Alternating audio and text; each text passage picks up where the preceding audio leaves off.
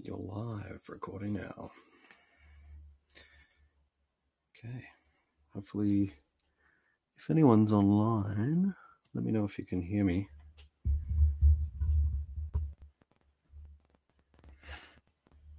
There's two people in here. In the comments there.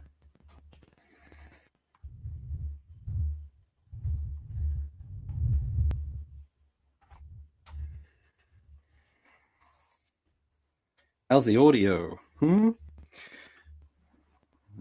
me see.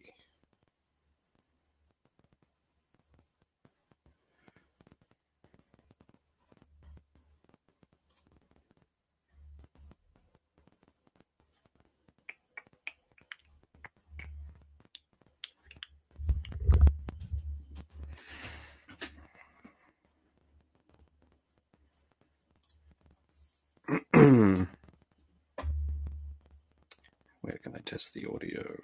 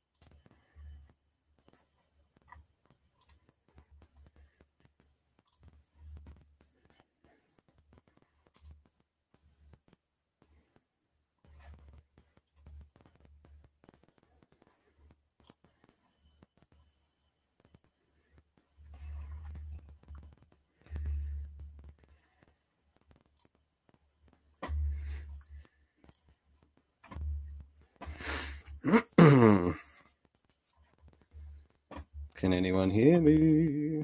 Looks like I've got green lights. Working? Maybe not.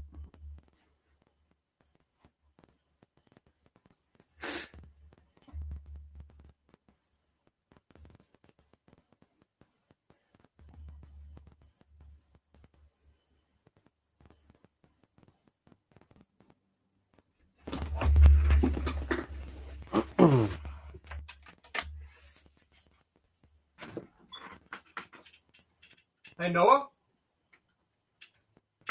Noah!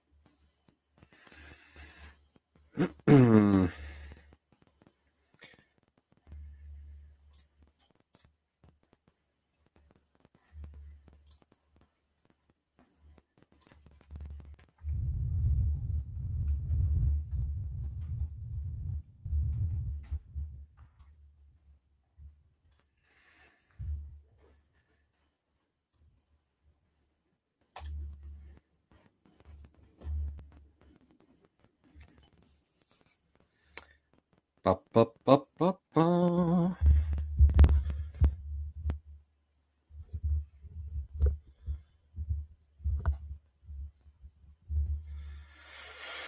Mm-hmm.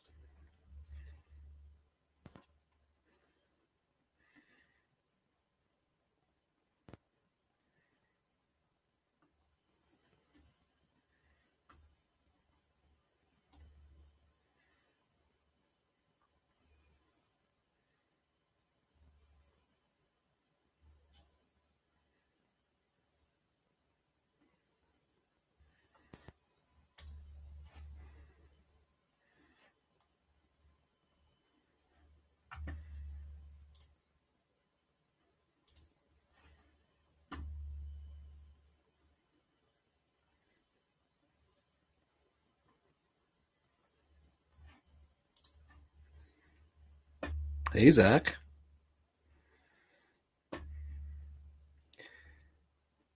Great. Look, I've got a fancy new mic. It's just getting too much with my mumbly Aussie voice. I needed better sound.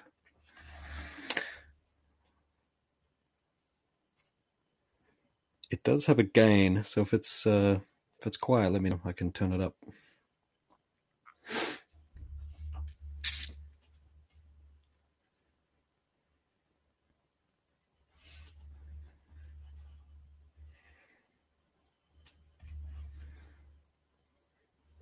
Awesome. Awesome. Just in the nick of time.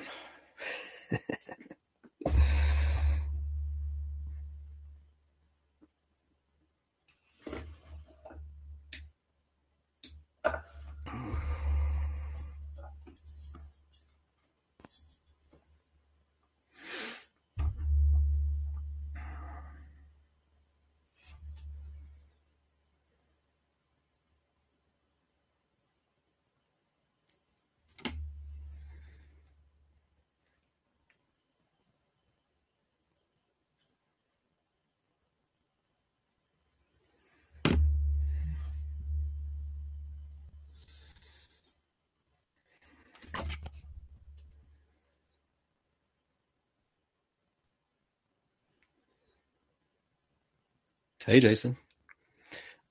I can see your message there. Are you doing an intro, or should I just launch into it?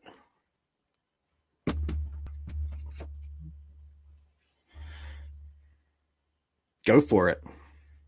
Okay. Wow, all of a sudden there's 36 people. Hey, everyone. um, yeah, I'm just getting set up for my Sunday. I'm at my little cabin at Boston Bar, which is hilarious. I could do a walk around video of this place. It's got bark wallpaper behind me there, and it's very nice. I'm here for a week to do some projects, and yeah, thanks Zach and Jason again for sorting out this conference. It's an awesome event full of good speakers and knowledge and sharing of tiny house community stuff. So appreciate you guys. And here's my presentation. I guess you can see it. It says 2021, but I ran out of time to update it. So we'll launch in. I think it's just a half-hour talk that I've got here, but I think the time allotted is an hour, so we can do some questions, or I can take my time with it a little bit more. Okay, let's make sure it works. There we go. So this is what I'm going to talk about. What is a healthy home? Now, this is different for everyone, and we'll go into that. And then some of the elements that we take special care with in our environment here, which is the Pacific Northwest. Thermal bridging, insulation, ventilation, electrical and material choices. So I'm going to go into those things right now. Oop, in the other direction. So yeah, what's a healthy home? For us, it's avoiding harmful ingredients. As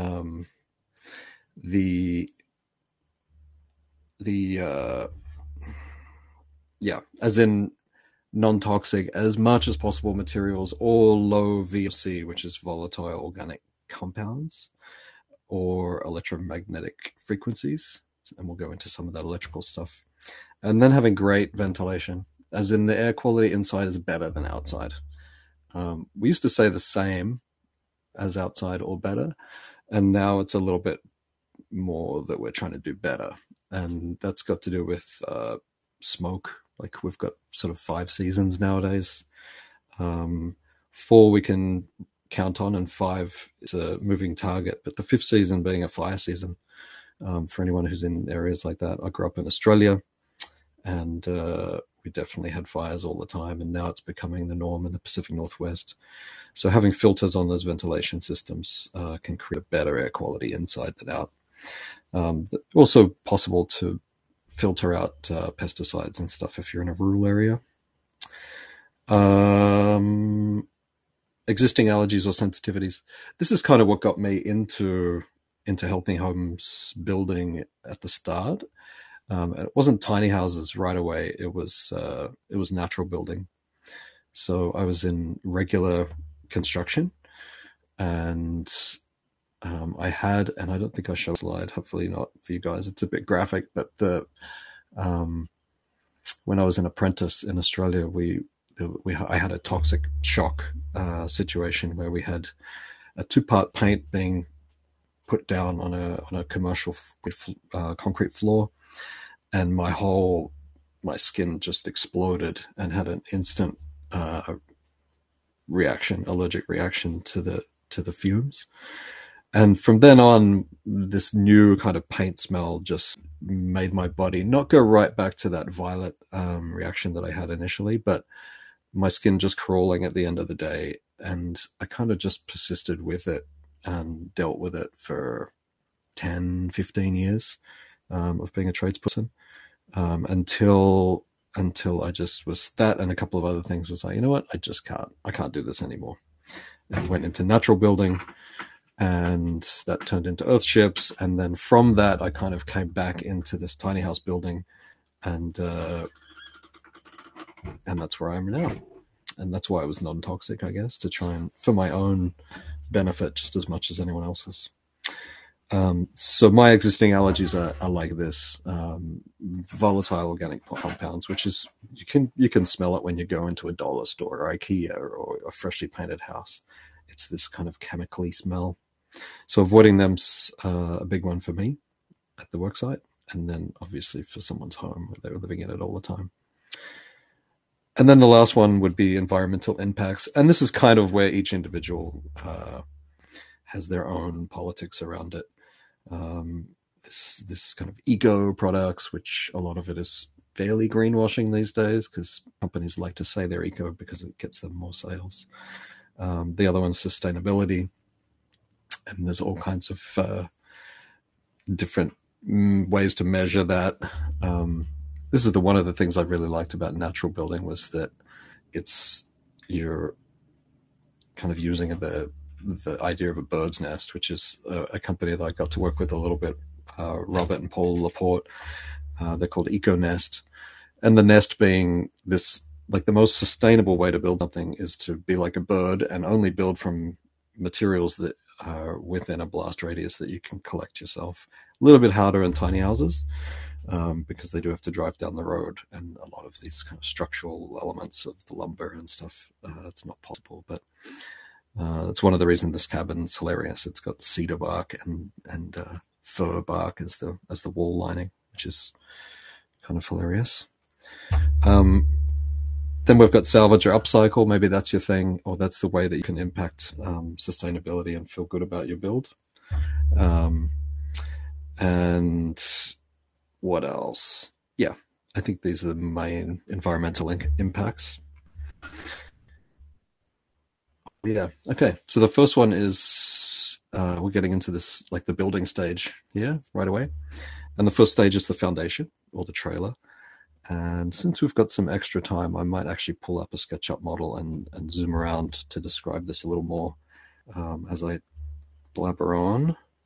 But we'll do that after, I think. So we'll come back to this kind of slide and I'll talk about the air gap and I'll give you a 3D explanation, which is much easier. But we've got bugs all over. We've got these bugs all over the place, flying ants. So the thermal bridging, apart from the trailer frame, we'll get back to that, is steel stud versus wood frame or stick frame. So steel studs obviously are going to have a heat transfer from the outside to the inside of the building. So if you've got minus whatever, let's say a freezing temperature outside and then a nice livable temperature inside, which in Celsius is 21 degrees, and Fahrenheit I think it's about 72 or something like this. But basically we've got this temperature differential from outside to inside. Now a steel stud is going to transfer that outside temperature inside right away. It's that's the thermal bridge. It's bridging that cold to hot, or in the other direction as well if you're down in Florida or somewhere. So the way that we're dealing with that more and more, especially on the roof and companies that do use steel studs, is we've got a layer of outsulation outside of the stud wall, which is a really nice way to stop that thermal bridge, or at least to reduce the temperature on the outside so it's not transferring as much temperature through. The problem with it is when you've got this heat transfer, it also has what's called a dew point, which is another area of study. But at some point through that transfer, it's going to drop moisture. And the last thing you want is to have moisture in your walls.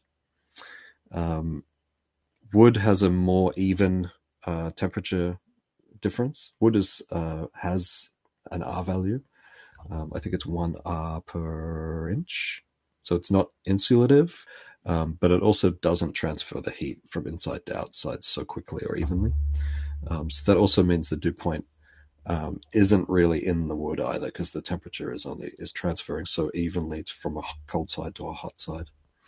It's kind of a tough one to explain, but if you're using steel stud, I guess the advantages are it's going to be more lightweight. If you really want to use spray foam, then that's what you'd use spray foam on steel stud. I think I talk about that in insulation, but we don't use spray foam on wood. The other advantage of steel stud is that if you're in an area that has white ants, termites, then you're protected from that. They can't eat the steel. But you do have to put an outsulation layer. I know that a lot of people use the zip system as the wall exterior sheeting and consider that an outsulation. It's not bad. It has some R value, but we use wood personally. That's where we are. We're in the Pacific Northwest. It's all spruce pine fir, and so that's our material of choice. It also works better for insulation bats, which is again what we prefer to use over spray foam. So yeah, that's our choice, wood. The other one for thermal bridging is to try and avoid plumbing in exterior walls, freezing and sweat. There's obviously situations where we have to come through the wall for exterior faucets and come in, in our case, underneath the trailer frame to come bring up surfaces in. But we're trying to reduce those areas as much as we can. I don't think it matters where you are anymore, but in North America or anywhere really, that even Florida had a freezing situation. What was it, a couple of years ago? And the amount of cleanup was just insane because it's always assumed that it's a warm place, so people run plumbing in their exterior walls. It's to be avoided. Popped lines in your walls is kind of a nightmare. I say here, anything else? Just going to come back to this other screen here and see if there's any questions. Nope. Okay. I'll keep going. Oop, pardon me.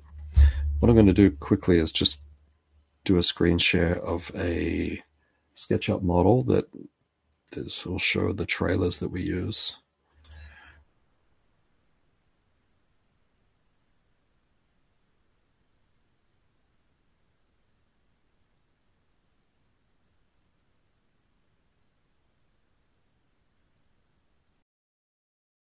So this is our standard trailer, the standard trailer design that we use.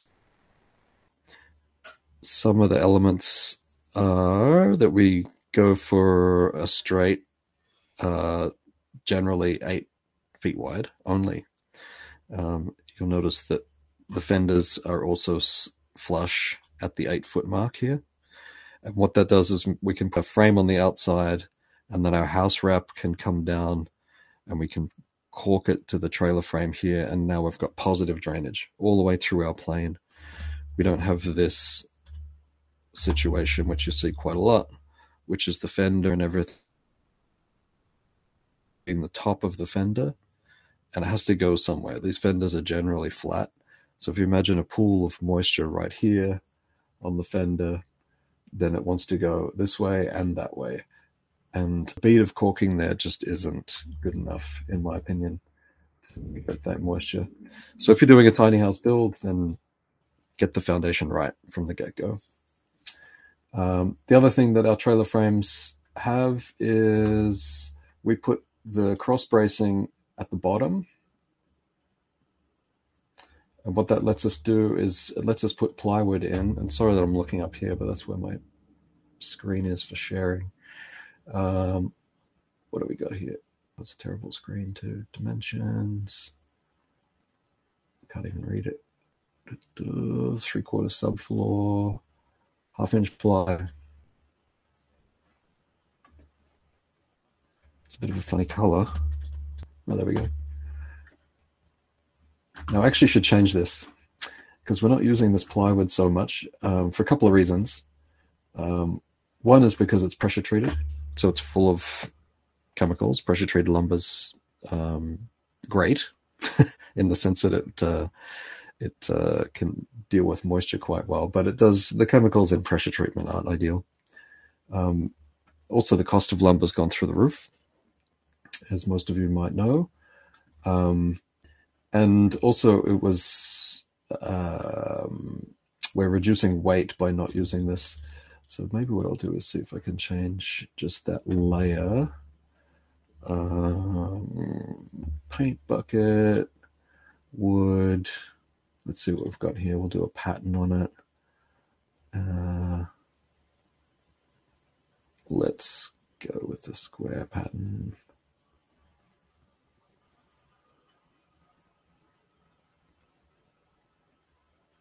Whatever. Let's go that one. And then we'll just make it a bit smaller to show what we're actually doing there. Good enough. So what we're doing is we're using wire, mouse wire. So we're using stainless steel mouse wire as our first layer. Oh, how about I do this side as well?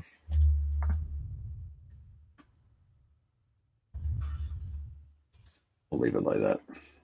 But what this does is it gives us better breathability. It's really lightweight. It's protecting better against rodents coming into the subfloor. It's cheaper, and I think it's a better solution for what we're trying to achieve here. What I'm going to do actually is use this as the top layer here. So we put mouse wire in first over the top of those cross braces under here. So mouse wire, and then over the top of that we put Mento 1000, which is a product from a company called 475. It's a breathable membrane. It's a house wrap, and we use it over the whole rest of the building as well. So then we actually wrap it up and over the top of our floor joists and all the way around, so that we've got a complete air barrier between our outside here and where we're going to start laying in the insulation. So this is how we start up our trailer build. First thing's mouse wire, and then we drop the Mento in and wrap it up like a present. The next layer after that is our floor joists. And so what we do, and now if you can imagine that the Mento is running up and behind this floor joist, so that's also helping with that thermal bridge of the metal, the cold metal, to the wood. So it's not sweating through the wood and then breaking the wood down. And all we do is we just lay this in 2x4 along our rails, along our trailer steel, and we screw it in a engineering pattern up and down all the way along our rails. And we use self-tapping metal drill bits. It's, again, we're not having to pre-drill into our thick trailer frame. We can just use a self-tapping screw to go right into there. Much easier and faster. So we'll put our 2x4 there, 2x4 there.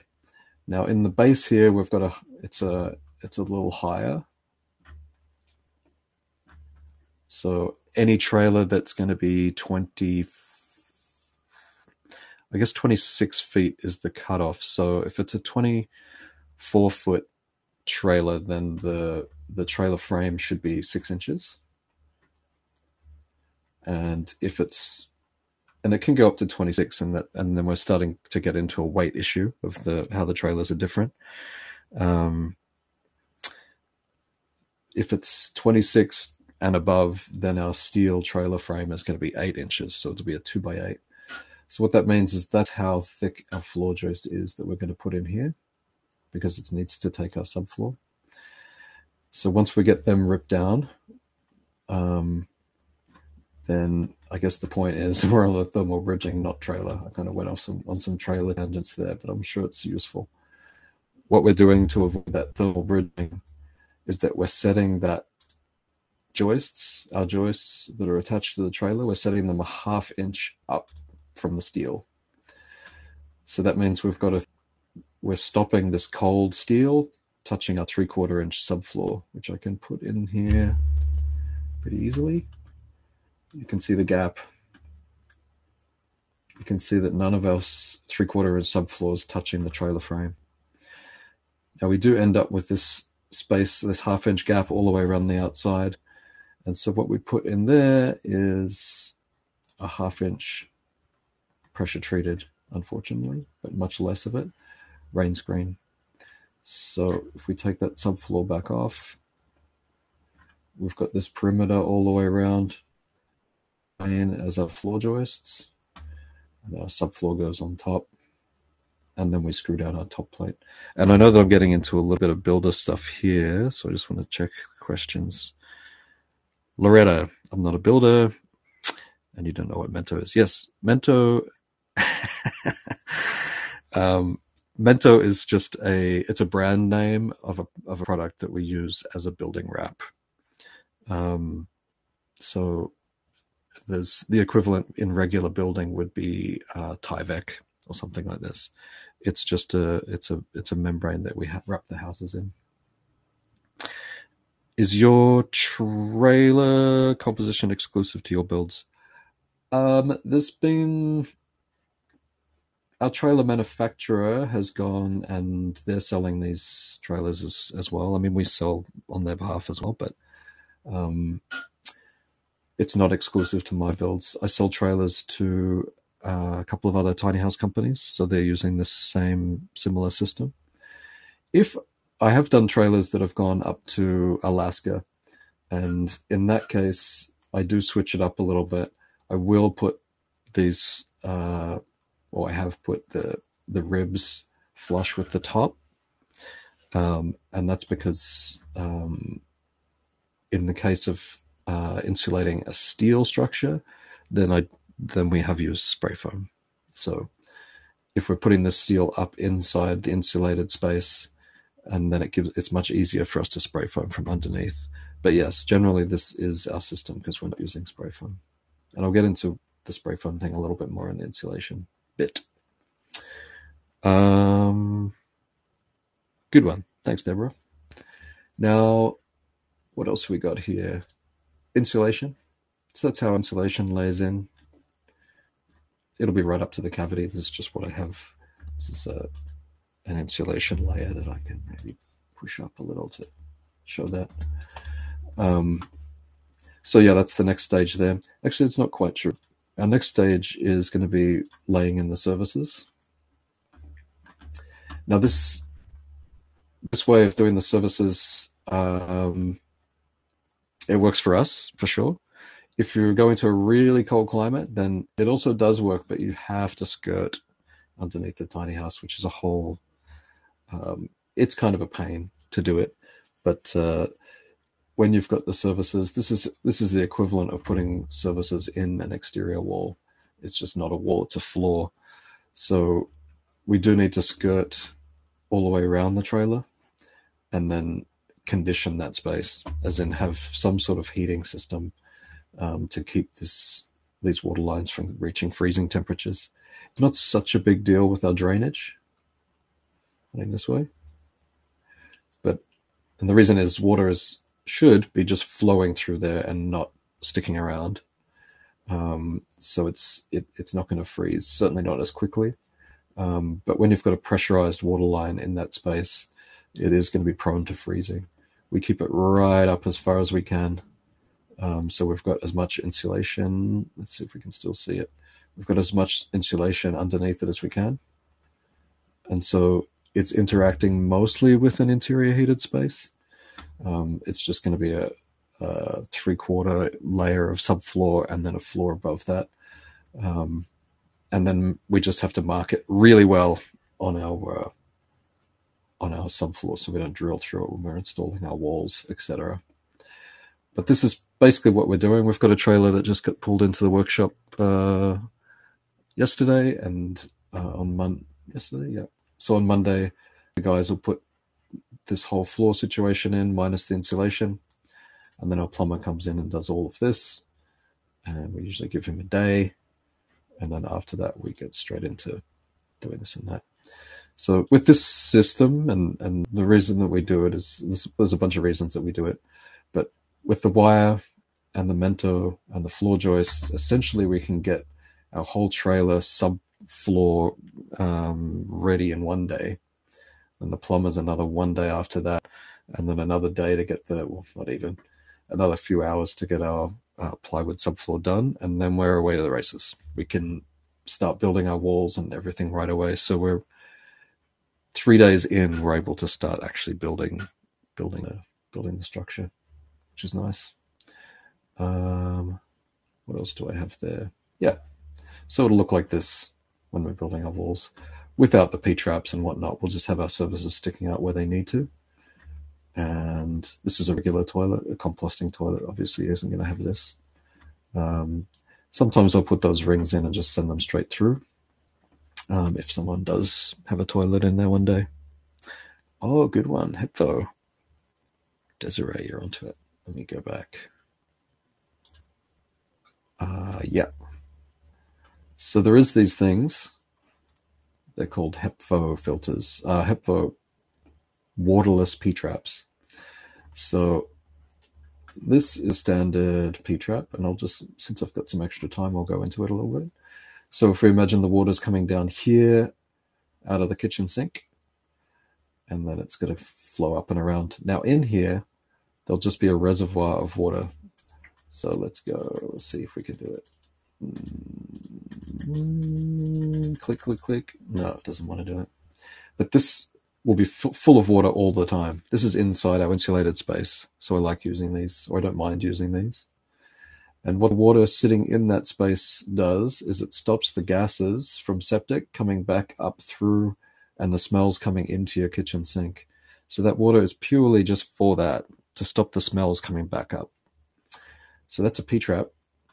Now, the ones that we use in the floor are these HEPVO, and you can HEPVO. You can just have a look on Amazon or whatever for what they are. I think they're worth like $30, something like that each.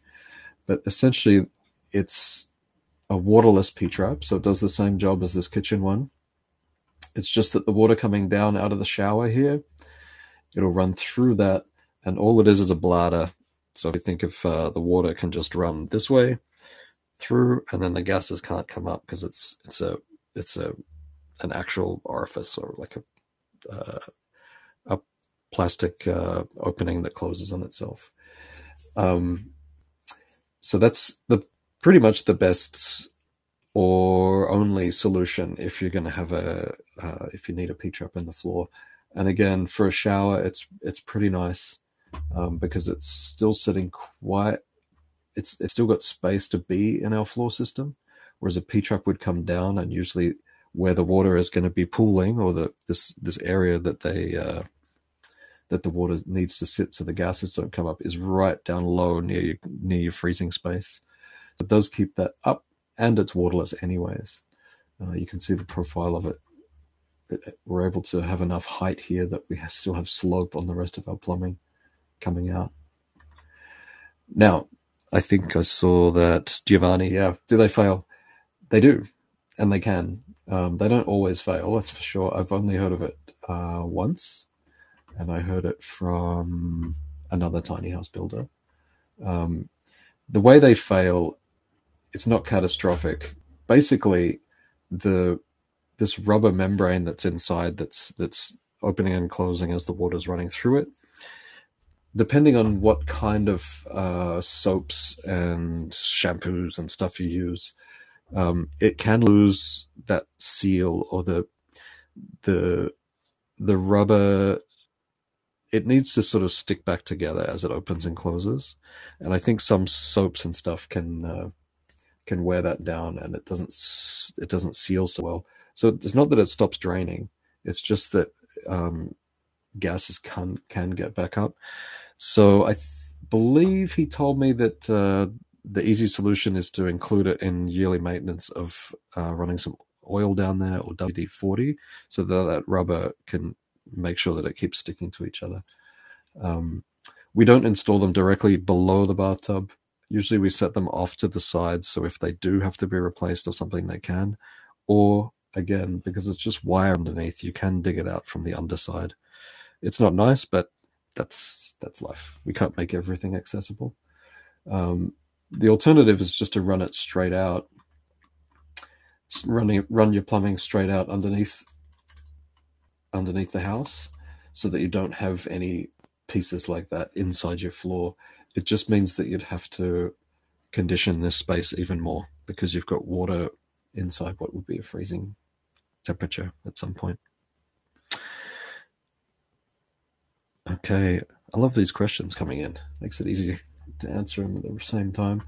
The difference between a composting toilet and a non-composting toilet is a regular toilet that you'll see everywhere in every house is a non-composting toilet. It means that all of the pee and poo is just going straight into either city septic lines or a septic system that you have on a property, say.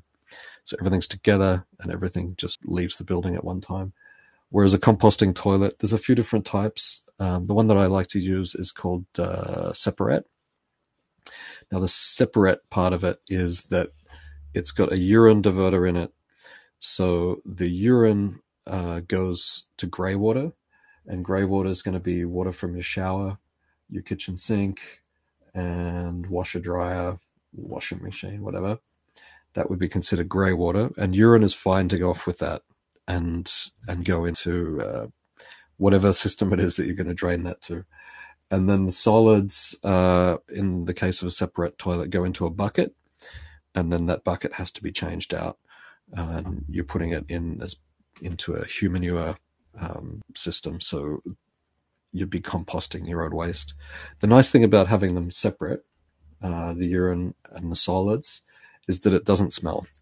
So sewage generally is sewage when you've got pee and poo together. It smells.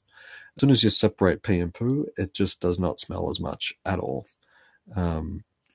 So the urine that's going off to grey water is being diluted by all of the other water systems in your house, by your shower and everything, so the urine smell disappears. And then solids, the composting toilet the separate that I use has a fan in it, and the solids, the fan creates a draw through the system, and it's vented out the top of the tiny house, and it essentially crusts over, and there's just almost no smell. It's like a regular toilet. People that are using composting toilets and have a human manure system, that are being more considerate about or intentional about how they do it, after they've done their number twos, they'll be putting sawdust over it anyways, which makes your human manure system a bit more dynamic. Is it easy to change composting toilet to regular toilet, or vice versa, or to build a tiny house and what options for either? Yeah. The option for a regular toilet is this toilet flange right here, and they're really easy to install. If you are going to change it to a composting toilet after the fact, usually it goes the other way. You'd have a composting toilet installed, and then a regular toilet gets changed out to when you move to somewhere that has a septic field or whatever that is. But a composting toilet does need to have a connection to this grey water. So it would be just a case of running another line in and separating these out. It's pretty often these days that I'll have two outlets. One would be grey water and one would be a toilet flange. And I do that whether I've got a regular toilet in there or a composting. The toilet flange is a 3-inch ABS pipe generally. That's regular drainage pipe for plumbing. And it's just easier to send them straight out than do it turn inside that small foundation cavity. Hopefully that's answering the questions for everyone. Always easier to put in all the wall breaks at the building, toilet flange, composting toilet. Yeah. Cover your options. Sure. The composting, the separate is like 40 number twos, I think, something like that. Depends on all kinds of stuff. But the nice thing about them, and the reason that I use them, is because they're big enough to take a volume of like kind of a general household without having to empty it every week. Some of the other brands, they're nice and small, but they don't have that much capacity, and so the separate also feels a bit more like a regular toilet and looks pretty good. Separate toilet is the name. Okay, I think that's pretty good. Separate. Let me see. Oh, you guys can Google it, or maybe someone can put it up there for me, a link or something. Trailer. Okay. So yeah, I think that's pretty much everything on our trailer that we do. We also do use pretty solid steel over the fenders with a cross brace through the middle, and if it's a 3-axle, we'll do two cross braces so that we don't have to use as much structural lumber above. Or if there is a door here, we don't have to put such a huge beam underneath it, so we can keep the door a bit lower. It's also just nice to have strong fenders, I think. There we go. Thanks, Loretta. Loretta's got the answer up there. Tamsin, you're here. Awesome. Your tiny house is almost finished. Okay, let me get rid of that and I'll get back to the presentation. Unless there's any other quick questions. I think that's good. We got into all kinds of other stuff there. Okay, so now we'll jump into insulation. And here are just some examples of insulation that I like, I guess. We've got mineral wool, which is what I'm mostly using. Wow, time's flown. Thanks. So that's mineral wool. The reason I like to use that is it's it's really stable. It sits up in the wool nicely. It's easy to cut and it doesn't slough down, which wool really does. As much as I love wool as like premium insulation product, is difficult to install. Um, like I said, as much as I love wool, it's difficult to install in walls. Where you've got a flat surface, like a floor or a roof, it's really easy to lay it in and it just sits there nicely. But hanging it up in a wall, you have to staple it, which means you're compressing your insulated space, and it just doesn't really insulate as well as mineral wool. Mineral wool's because it's just extruded minerals, rock essentially. It doesn't require the same amount of fire retardant and stuff that fiberglass and these other insulations use. It's also super available. It's just as available as fiberglass, Home Depot, Lowe's, all of that stuff. Hemp bats, I've just got it there as a yes, please, one day this will be more current. I'm sure they're available, but all of the hemp stuff just seems to still be in the R&D phase. It's not as readily available. I haven't used it. I've used some hemp fiber on natural buildings, but not as a bat. Then there's wool. Then there's wood fiber. This is a great outsulation. You can see he's putting it over the top of rafters there for a roof.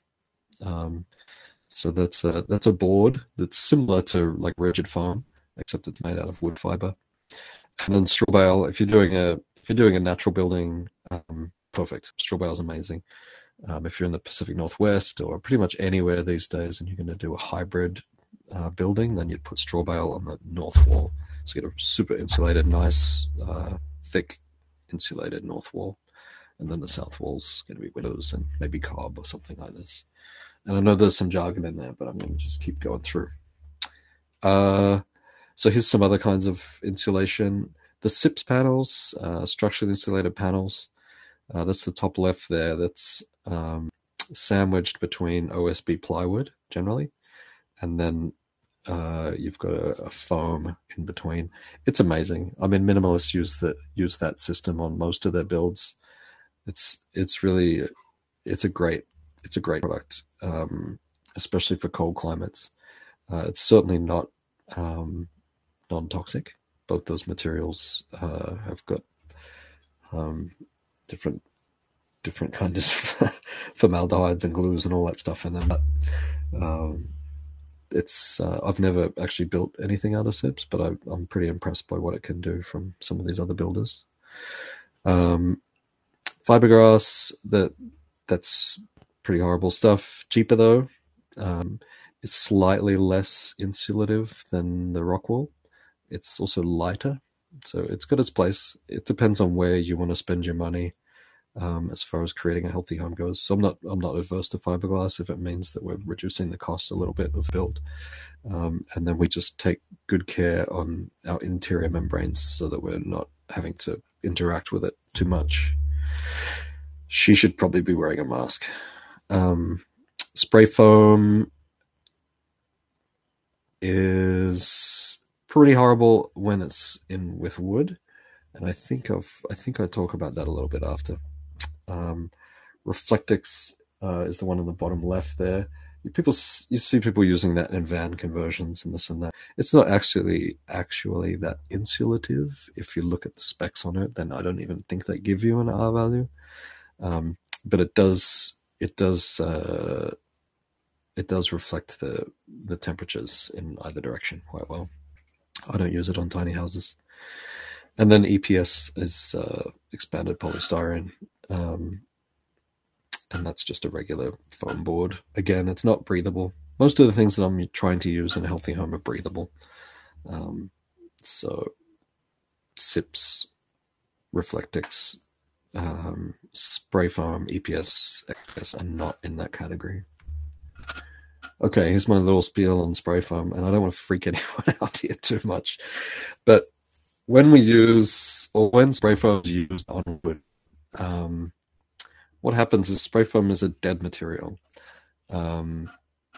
So once it's sprayed on there and it does its thing, it expands and chemically hardens pretty quickly, which is great. If you're using it on a trailer frame, a steel trailer frame, steel is also dead, and so you've got a nice stable group of dead materials doing their job. I've got a shipping container office that I've been working on for a little bit, and we definitely spray foamed the inside of that so that we didn't have that steel sweating on the inside. I've also got a van conversion that I'm just doing for myself, and I will be spray foaming a thin layer of spray foam around that again because it's a metal. The shell of the van is metal, and spray foam is amazing at creating a zero air gap onto the metal, which then stops that sweating from happening. So I'm not saying that it's all bad, but I don't really like using it with wood. And the reason is wood expands and contracts through the seasons. Everyone knows about doors getting sticky in winter, and then they dry. Then the moisture leaves that wood in the summer, and the door opens and closes freely. And so each of those studs that you see in the picture there have expanded and contracted over the winter-summer seasons. Now, when they expand, they're pushing that foam out, which is getting harder and harder or more rigid all the time. And so it's making that foam crack. And so this story of spray foam being a vapor barrier, it is, but maybe only for 1 or 2 seasons. At which point you've got micro cracks on each side of all of your studs. And this is where moisture is being released to when that stud contracts again in summer. And then the moisture has nowhere to go. The micro crack's not giving enough air gap for the moisture to be released. So it starts breaking down the spray foam or rotting out the wood with the moisture. So this is my spiel on spray foam. Obviously the spray foam companies don't like that, and people who build primarily with spray foam might not like that.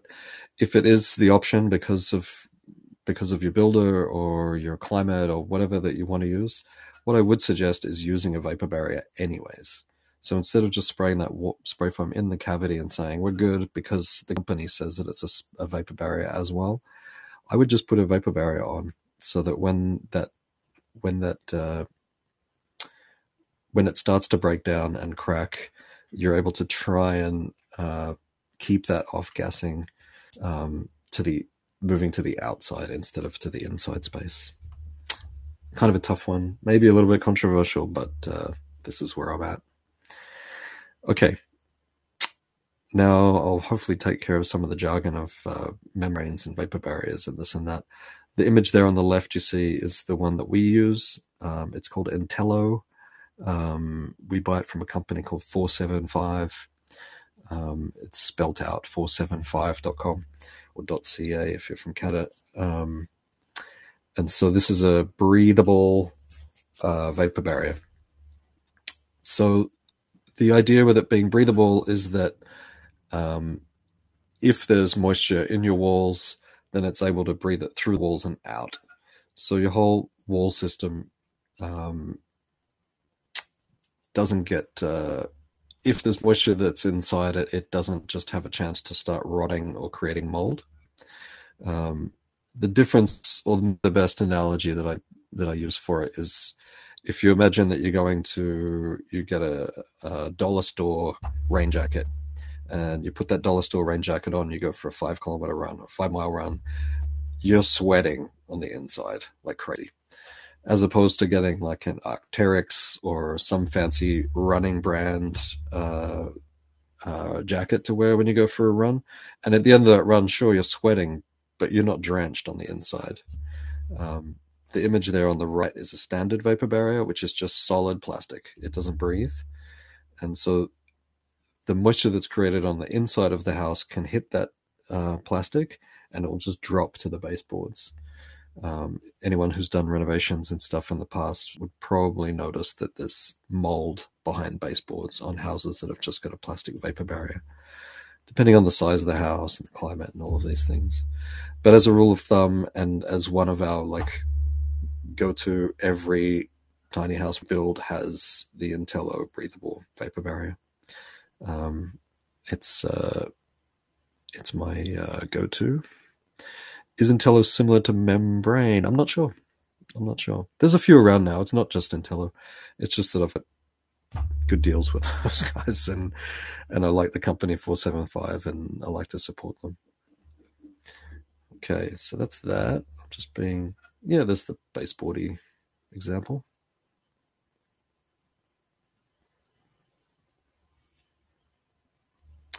So yeah, if you do have mold, clove oil is quite good.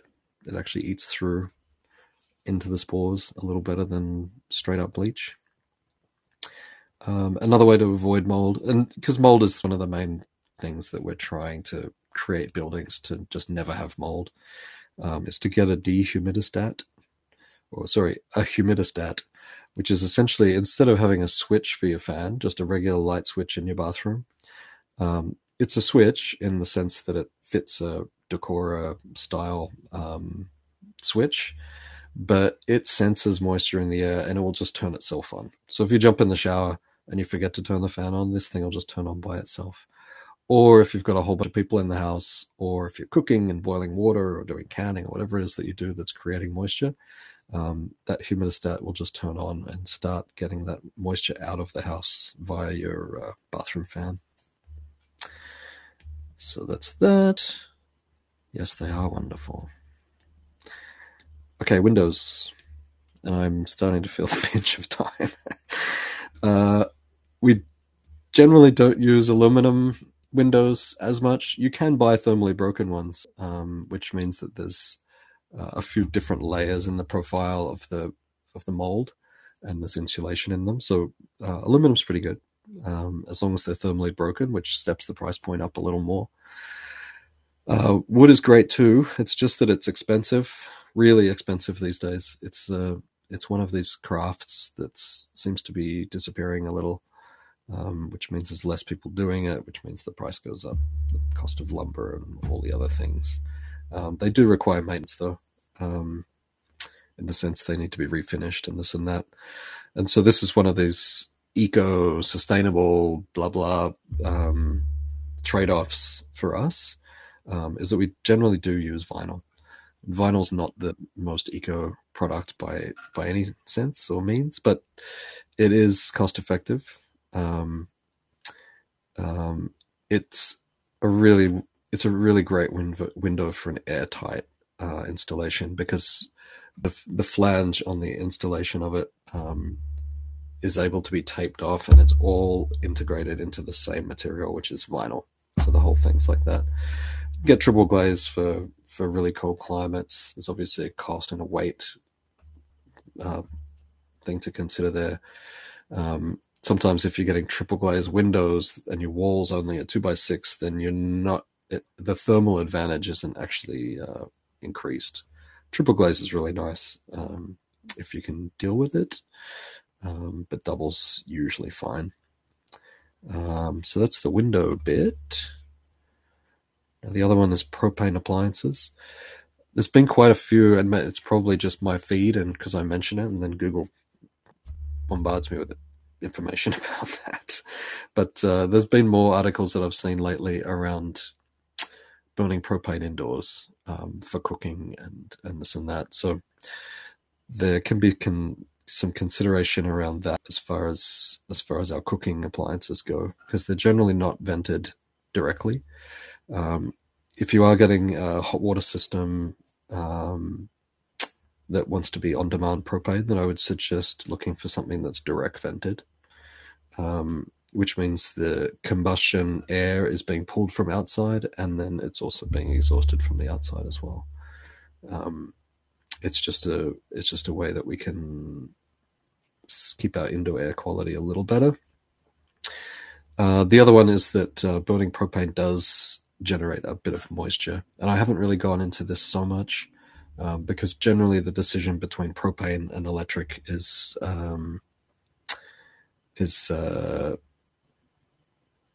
got to do with your what you have available as far as power sources. But if you're getting really into like a really healthy home and this and that, then maybe avoiding propane is something to research. Tams, and you've put electric heat under my floor tile, presumably no EMF, right? Yeah. Well, I don't know if it's no or zero EMF, Tamsin, and I think I'm going to talk about EMFs in a second here.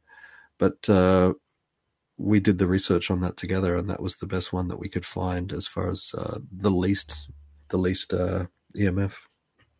I'm going to start flying through this because I'm running out of time. This is the system that we use for our heat recovery. This is the lungs of the building, basically. So there's two fans that we use. This is a regular size house with graphics, and they've got a bunch of these around it. If we just imagine this one room being a tiny house, then we've got a fan at each corner. Usually I'll try and put one high and one low. It depends on the layout of the tiny house and all that stuff. But as one of these fans is breathing out or pushing air out, the other one is pulling air in. So we're creating cross ventilation. Now the warm air that's being pushed out of here, you can see it's red. It's heating up this coil over here. It's like a porcelain baffle. The air that's coming from inside out, it's warming up that baffle. And then after 70 seconds or so, this fan will change directions and it will start pulling the air from outside in. So as that cold air from outside moves through, it's picking up the heat that we've just used from our indoor air temperature. It's picking up this heat and pre-warming that air as it's coming into the house. And the efficiency on this is pretty amazing. The Lunar standard is 90%, I think a little higher, and then the short is 84%, which means we're not just blowing air out of our building that we've spent time or wood or energy to heat. It's quite efficient. And so this is what's creating the fresh air in the house, or making sure that our indoor air quality matches our outside air quality. Another one to look at is really taking care of the moisture that's underneath our lofts and above our showers. So here's an example of a shower that we put in, and what we've done is we've put we just had some sheet metal bent up, and we're putting it in this angled space at our shower. We also gave a location to put our fan, which there's a bit of room here for the fan and the ducting heading out. And so all the moisture, or any moisture that's raising up in the shower from steam, is going to run down that metal, and then it's bent here. It's bent just across here so that moisture doesn't run into the fan as well. And then it's bent down the back, so all of that moisture is running back down and into the tub. The other tongue and groove truck deck, and we use clear silicon cork across each of those joints above our wet areas, so that the moisture can't just travel right through your floor system and up into your bedroom or mattress or this and that. The image here on the left is from New Zealand. New Zealand has quite a few differences in their building code and trailer design and all of the stuff. So our friend Bryce, who's got the Living Big in a Tiny House YouTube channel, which everyone here I'm sure is familiar with. Most of his videos have been from New Zealand at this point because of the pandemic and him not being able to travel so much. And so many people have been messaging me about tiny house designs from New Zealand and this and that. And there's a real challenge in getting these two to meet up. But one of the things they do use in New Zealand quite a lot is that image there on the left. It's called a shower dome. So you're actually creating a complete dome around your shower area, which is great to mitigate moisture in there. And just make sure it's not spreading around your tiny house. Same again for moisture control in the bedroom. This is the reason we have bed bases. So if you do have a subfloor that's actually got a cavity, then one way to do it is just to cut that cavity out so that you've got some ventilation around your mattress. Anyone who's been camping knows that underneath your mattress in the morning is wet. And it's the same in a house. So if you don't want your mattress to mold out and these kind of things, even though we've got these short 3 to 4 foot lofts, we still have to try and get some sort of bed base up there. So that's that. And I'm really running out of time. Here is some electromagnetic frequency coming from a Wi-Fi router. So try and keep your router at least 3 feet away from where you would generally be. If that's your desk where you're spending most of your day, or if that's your bed where you're sleeping all night, just try and keep your router as far away as possible. Or turn it off from time to time. Turn it off at nighttime. That's that. Hard to cover it all in 1 hour. I know, Zach. Is this it? We've got 3 minutes left. So this is what we do in our tiny houses. Underneath the bed, we'll put LED lights. So these are, if they're 12-volt DC, they're just not going to emit as much electromagnetic frequency. The EMF is mostly coming from AC currents, and you're going to have to look into some of this stuff yourself because I don't have time. But if you've transformers under there and LED lights, then the transformers are emitting EMFs right into your bed space. So on all of our drawings, we say, please keep electrical wiring away from the bedroom space, especially the pillows, and then the lighting underneath, at least, is going to be in DC lighting system, like this. And also a warm white is really nice. And we're getting pretty close to the end here, I think. Salvage materials. Habitat's great. I don't know about the US, but the 31st of each month they have, or the 30th of each month is 30% off.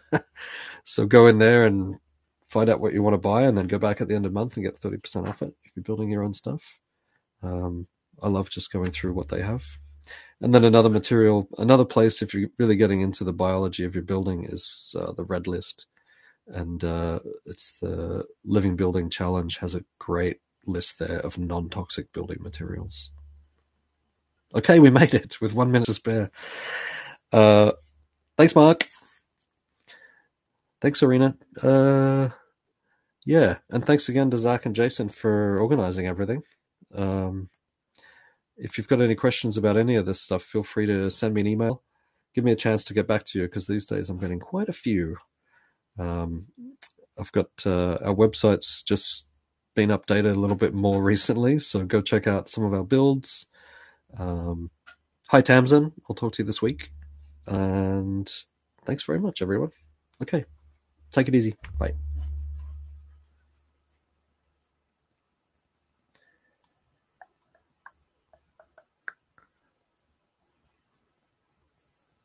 Okay. There you go. Yikes.